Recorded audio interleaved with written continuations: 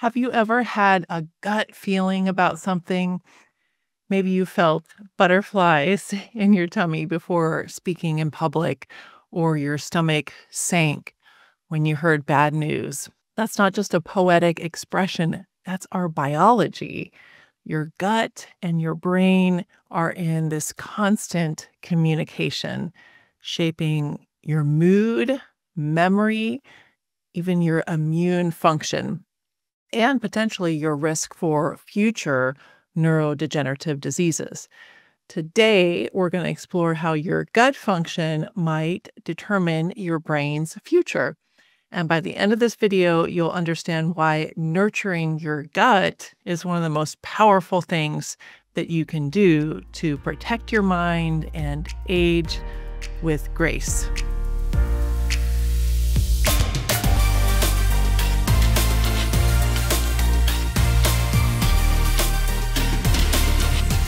Hi, I'm Dr. Cynthia Libert, founder of Rethink Aging and a board-certified family physician with expertise in functional medicine. I work with high-performing, health-conscious adults who are in midlife and want to preserve their brain power, prevent dementia, and live with clarity and vitality and strength and resilience well into the future. So if you're in your 40s, 50s, 60s, you're in the right place, especially if you're starting to notice shifts in your memory, energy, mood, or digestion. And I want you to know that these are not just random signs of aging. They are early signs. And one of the most overlooked root causes of these changes lies not in our brains, but actually in the gut. In this episode, we're going to explore the powerful gut-brain connection, how your digestive system can play a central role in your cognitive health, your emotional stability, your risk for future diseases like Alzheimer's disease and Parkinson's disease, and even how well your blood vessels are working, how your metabolism is functioning.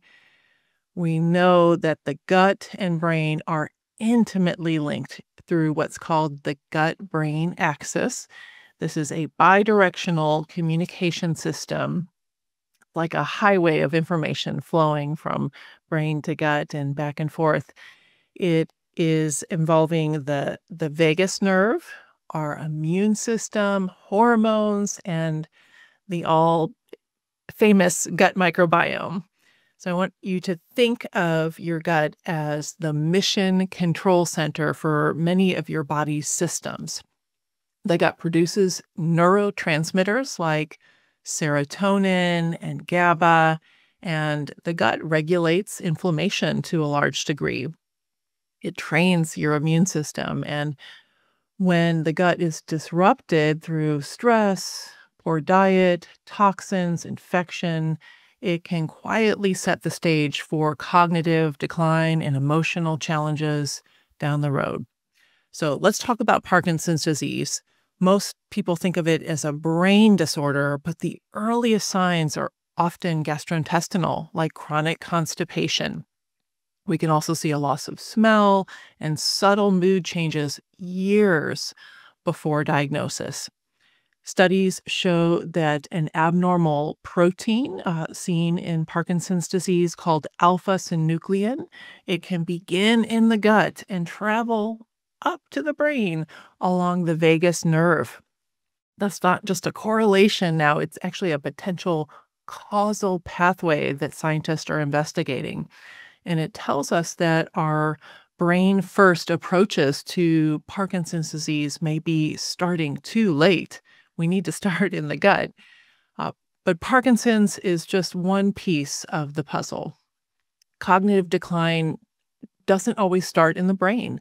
It often begins in the gut, like a slow leak in the basement that eventually kind of seeps down into the foundation. Chronic low-grade inflammation is one of the most consistent drivers of neurodegeneration. And much of that inflammatory burden starts in the digestive tract. When the gut is compromised, the brain eventually pays the price for that. And a damaged gut lining, we can call it a leaky gut or intestinal permeability, that allows inflammatory molecules like LPS, stands for lipopolysaccharide, to enter the bloodstream. And that can trigger an immune response that can eventually reach our brain. The hallmark of neurodegeneration is neuroinflammation. We see this in Alzheimer's disease and other dementias, and that begins oftentimes in the gut. At the same time, if our gut function is poor and the lining is not working well, that can impair absorption of nutrients. And so even if you're eating all the right foods, your brain is not getting them because they're not being absorbed. It's like pouring premium fuel into a car with a clogged fuel line. Your body is just not getting what it needs to the right destination. And the impact our gut can have doesn't stop there. Gut health plays a central role in our metabolic function, how well we regulate blood sugar, manage insulin, and maintain a healthy weight. When the gut is inflamed or imbalanced, it can quietly disrupt our metabolic machinery of the body. For example, after you have a meal, if your blood sugar spikes, this can often be a signal that the gut microbiome is disrupted, that we have dysbiosis, and that can cause an imbalance in the short-chain fatty acids, which are beneficial compounds that feed the lining of our gut. And then we get inflammation that leads to endothelial dysfunction in the linings of the blood vessels throughout the body, but especially in the brain. We can also see insulin resistance being tied to gut health. When we are insulin resistant, it doesn't just lead to weight gain around the middle and fatigue and increased risk for diabetes. It's also a well-established risk factor for Alzheimer's disease, which is sometimes called type 3 diabetes. And when visceral fat increases, that's the fat around our internal organs, that fat can become metabolically active and release inflammatory cytokines that can worsen the gut permeability. It can increase the disruption of the barrier in the gut and lead to brain inflammation that way. We'll talk more about these topics in future episodes, especially the visceral fat piece. But our body is a web, and when the gut is out of balance, the entire system goes towards dysfunction.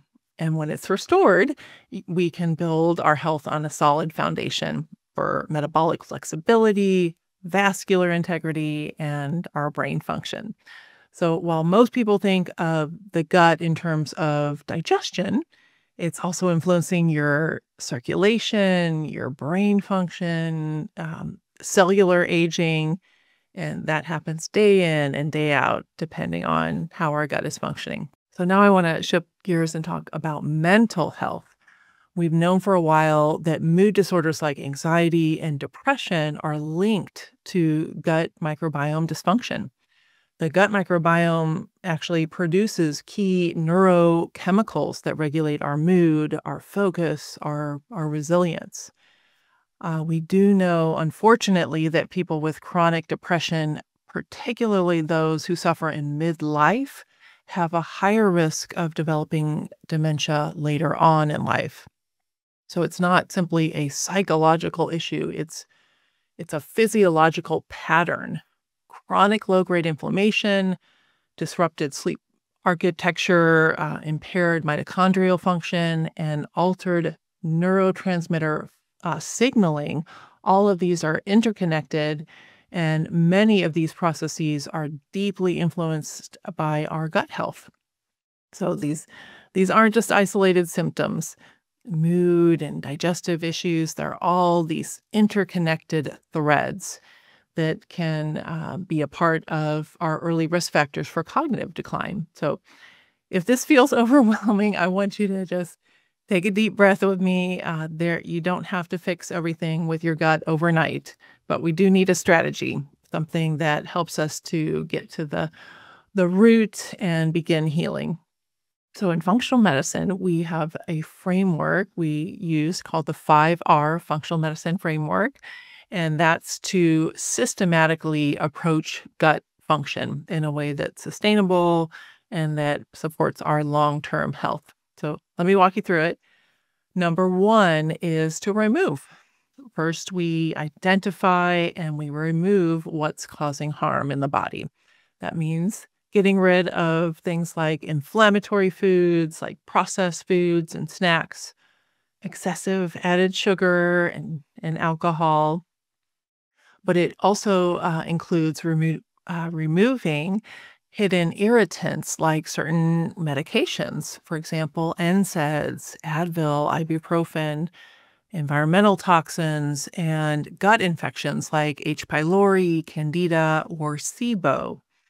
So if your gut lining is having, some challenges, that's where we want to start. We want to remove the stressors and start calming that inflammation and giving your digestive system some space to rest. So practically speaking, you can just start tracking how you feel after meals. Are you dealing with gas and bloating and fatigue or brain fog? These could be signs that you have some hidden food sensitivities that might be worth investigating. So that's number one, remove. Number two is to replace. We support digestion by adding back what's missing from the body for optimal function, especially as we age. Many people in midlife or beyond start to produce less stomach acid and fewer digestive enzymes, even if the diet is healthy. So without adequate bile, digestive enzymes, hydrochloric acid, the body can't properly break down food or absorb the nutrients. So this can leave us undernourished and can have a big impact on the brain.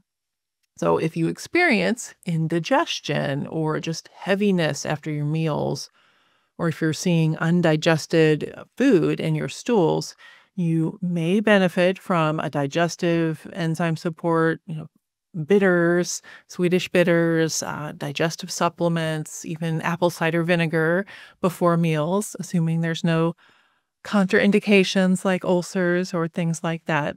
So definitely consult your physician. Number 3 of the 5R program is to re-inoculate. Now we bring back the good guys.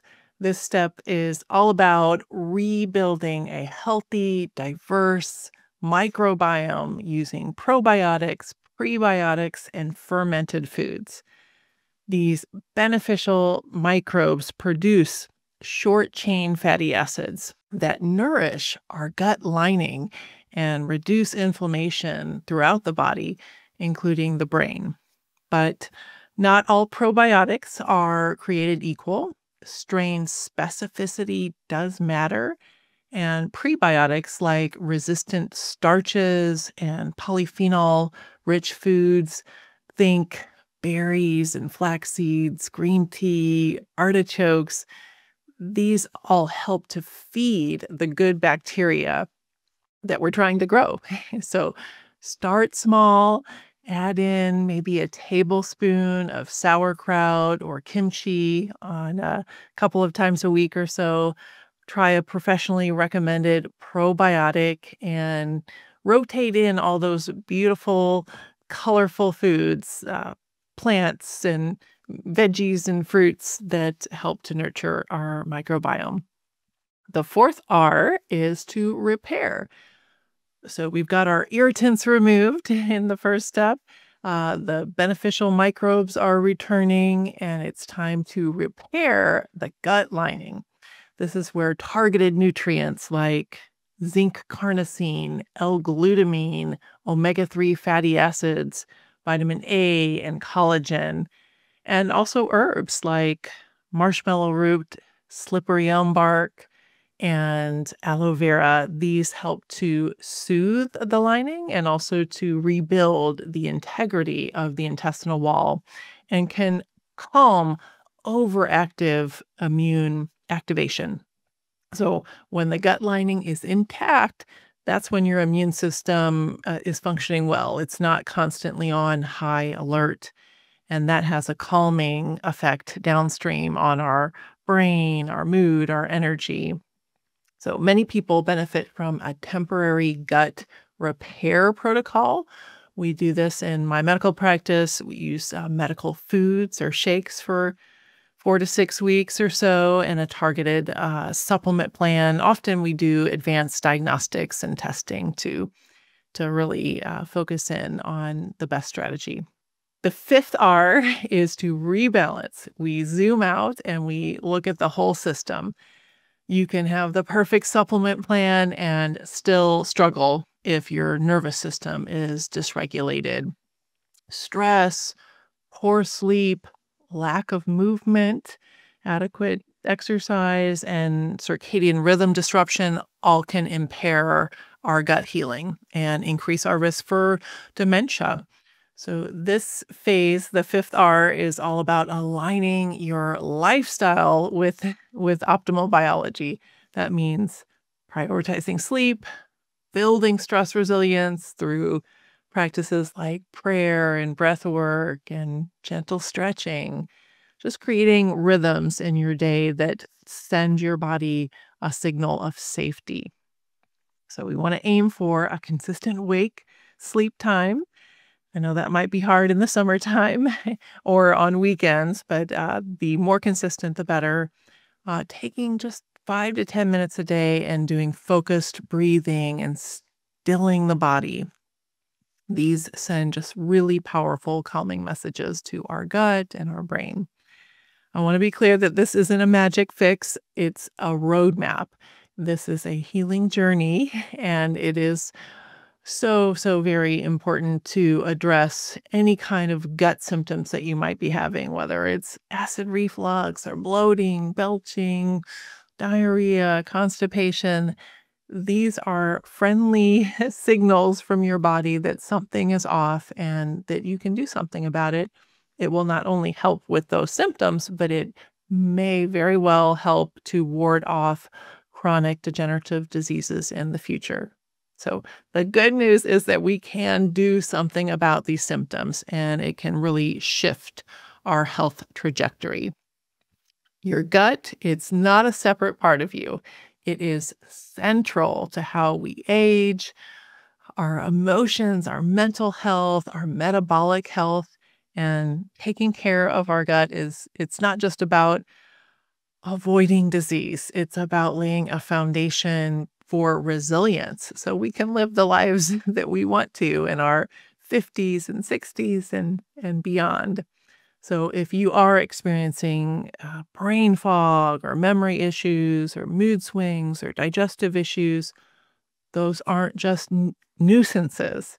They are clues. And so your duty is to pay attention to your body and start tracking your symptoms.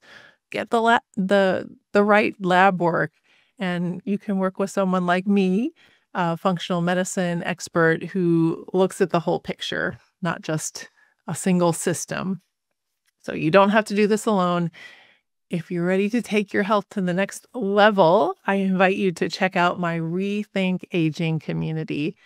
This is where we equip you, we educate, and walk alongside you to help over the course of a year to build your brain vitality from the inside out. I'll see you in the next episode. Bye for now. Thanks for watching. If you enjoyed this episode of Rethink Aging, please like, subscribe, and share it with someone you love. For more episodes and highlights from the show, you can check out more videos right here and here.